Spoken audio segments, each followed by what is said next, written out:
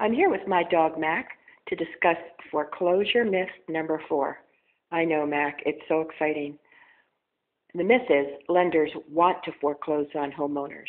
No, the process is costly and time-consuming and is a last resort for lenders to recover their investment.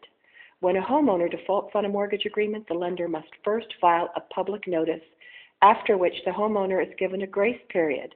During this time, the homeowner can pay off the debt or sell the property if possible.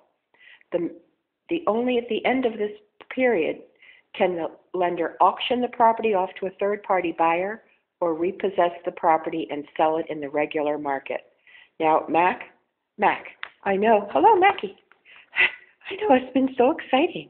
It's really been exciting. Hey, Mac, should we go outside? And should we go look for some foreclosures? Oh, let's go, Mac.